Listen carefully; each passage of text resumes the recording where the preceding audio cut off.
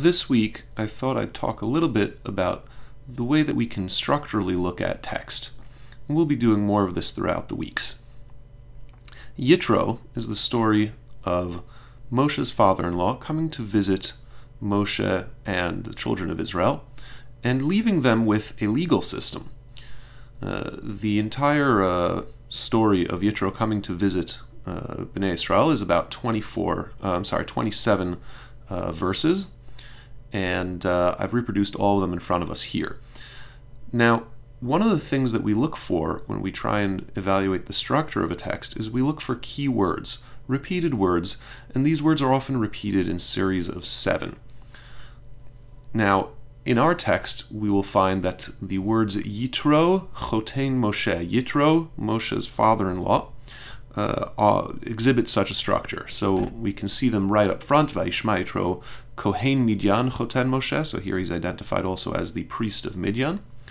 And you'll find that this phrase repeats over and over and over again. Yitro is no longer referred to only by his name, but constantly as Vayikach Yitro Chotein Moshe.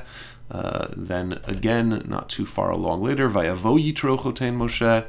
And then a fourth time, Vayomer Moshe Ani Chotencha Yitro. So we have this constant repetition that Yitro is Chotein Moshe, that he's Moshe's father-in-law, over and over and over again. And in fact, at a certain point, we even lose that his name is Yitro. So you'll notice that we used 3 lines to show whenever the text says Yitro Chotein Moshe, Yitro, and that he was the father-in-law and of Moshe. But in our 5th repetition, we lose Yitro. It's Vayetze Moshe likrat chotno. Moshe goes out to his father-in-law. So we've lost the word Yitro. And that holds true again for number 6. And then finally in number 7, we lose even that, and we only have Yitro. We have only a single line there. Vayichad Yitro.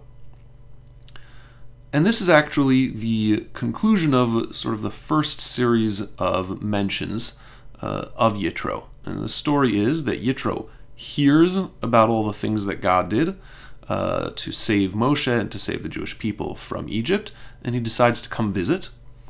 And in fact, Moshe hears about it and comes out to greet his father-in-law, and Yitro's got with him all of Moshe's kids as well as his wife. And when Yitro hears from Moshe, Moshe tells him the story of what happened in Egypt, I guess in more detail than he had already known.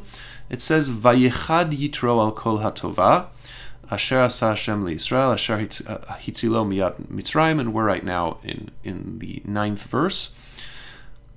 And this word Vayichad, what did Yitro do exactly is the question or the subject of some speculation. Was he happy or was he upset? Vayichad, where does that word come from? And it's really at the crux, because it's where we get really twice this repetition of it's just Yitro, and after this Vayichad, whatever that verb means, whatever Yitro did, Vayomer Yitro says, Baruch Hashem asher hitzil etchem biyad Mitzrayim u'miyad Paro, asher hitzil et ha'am mitachat yad Mitzrayim. Blessed is God. Yitro blesses God for rescuing him from Egypt and from Paro. And the story then goes on to give us another series of 7 repetitions of Yitro as the father-in-law of Moshe, as Yitro goes into developing a legal system. But even right up to here, we can see an interesting thing. We can see, we already hear an echo here, a parallel back to a story in Bereshit, which was the story of Avraham after he defeats the 4 kings, returns to Malkitzedek, Melech Shalem, Malkitzedek, the king of Shalem, who is also represented as a Kohen Le'el Elyon, a priest to God. So here too we have, after a battle, after a conflict of a confrontation, we have a priest who appears into the story and who, just like Malkitzedek did, blesses God and produces sacrifices. So already the story calls us back to that moment. There are even more Genesis references in this story, but let's go forward some more.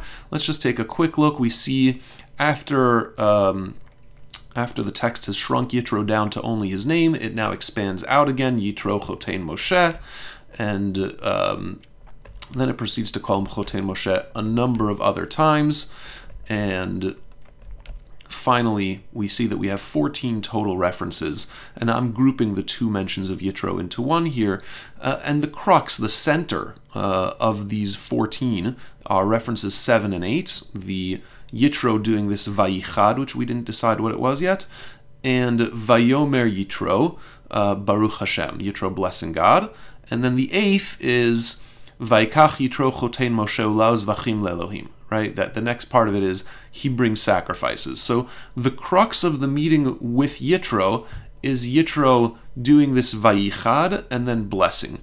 And then bringing sacrifices. And in fact, the Medrash tells us that what Yitro does here is he converts. There's a few ways of approaching it, but Vayichad, one expression is that he passes a cherev chada, a sharp sword across his flesh. That is, he gives himself circumcision. Another Medrash says, don't read Vayichad, but Vayihad. Don't read it as Vayihad, he became Yehudi, he became Jewish, which is naturally anachronistic. The Jews were not referred to as Yehudim until much, much, much, much later.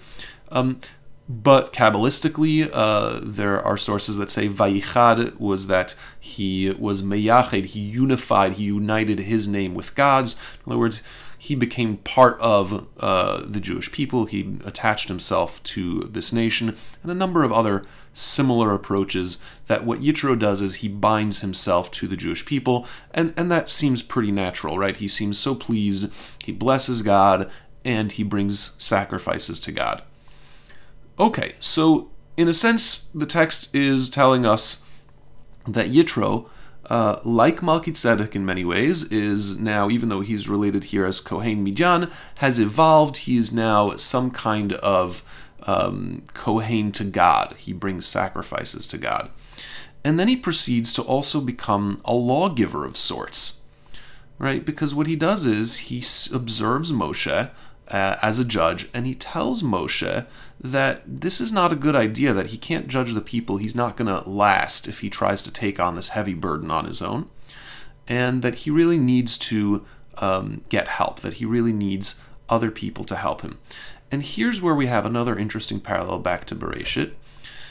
Take a look at these phrases. So first we have, this is the first one in Pasuk Daled, is about Moshe's son. So Yitro brought Moshe's two sons with him to reunite him with his wife and with his two sons. And we get the first mention of his second son's name, V'shem ha'echad Eliezer. One of them's name is Eliezer, Ki Elohei avi be'ezri, because my father's God was there to help me, Vayatzileni micherev Paro, and he saved me from the sword of Paro. It's an odd thing. The kid's been named already quite some time ago, so why are we hearing about his name and the reason for it here?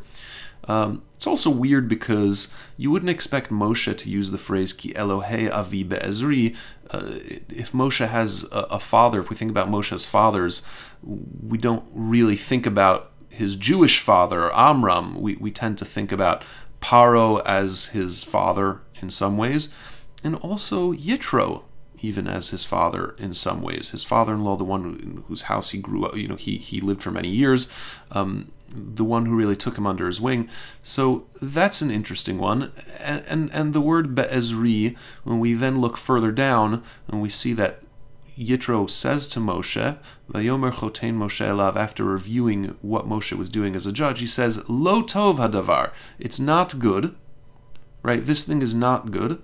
And he goes on to say, Lo tuchal asohu levadecha, you will not be able to do it alone. So put those words together. Where have we heard those words before? This notion of ezer and lo tov and levad. Well, they go all the way back to the creation of Chava, to the creation of Eve. God looks down on Adam, and he says, Lo tov heyot ha'adam levado, it's no good for Adam to be on his own. E'eselo ezer kenegdo. Right? I'll make a help for him, or corresponding to him. And it seems that that's what Yitro is saying as well, and that's what this text is coming to remind us of. This question of who is Yitro is in a sense Moshe's Ezer Kenegdo. He's not his wife, he's his wife's father, right? And that's why the reference in Pasuk Daled is there. That's why the reference to Eliezer and Ki Elohei Avi Be'ezri, right? Because the God that Yitro brings sacrifices to and the God that he accepts is the God who lived on Har Sinai. It was a God who lived in Midian. He was, in a sense, Yitro's God. He was the God that Yitro had always been looking for all his life. And now Yitro appears and serves as an Ezer. He serves as an aid to Moshe and tells Moshe, you can't do it alone. And the advice that he gives to Moshe is depend on other people. Find other people that you can teach, that you can rely on to help you judge all these people, because you can't do it alone. And that's all Yitro's task is. Although it appears at first that Yitro may be here as a usurper of sorts, he shows up, he's a priest, he starts making declarations, he's doing yichud of his name and God's name, he's bringing sacrifices, he's now resetting the legal system. But at the end of the day, Moshe knows that all he needs to do, and this is in Pasuk Chaf Daled 24, Vayishma Moshe lekol chotno. He listens to Yitro's voice, and this also reminds us a little bit of Avram listening to Sarah's voice. And after listening to Sarah's voice, what does he do? He puts in, he doesn't listen to Sarah's voice, he listens to Yitro's voice, but what does he do? He establishes the justice system as Yitro recommends. And then, Vayishlach Moshe et chotno vayelech lo al artzo. Vayishalach Moshe et chotno.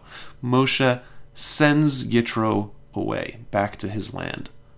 Which also reminds us a little bit of Avram sending Yishmael. Well, I'll tell you, there are many, many, many more parallels here to stories in Bereshit, and it's well worth looking at in greater depth. But the lessons for us today are, first of all, to pay attention to structure, and to look for keywords, and to look for multiples of 7, and to look at the middle of those structures to find what the key to the story is. And the lesson for us as people is to remember that God didn't create us to do it on our own. That God created us to need help, whether it's needing help from a son, or needing help from a father, or a father-in-law, or, of course, the original help, needing help from a wife, and also needing help from all the people that we work with every day. So I ask you all, go out, depend on the people in your lives, trust them, work with them. We're not here to do this all on our own. Thank you very much for listening. I hope you'll join us again next week.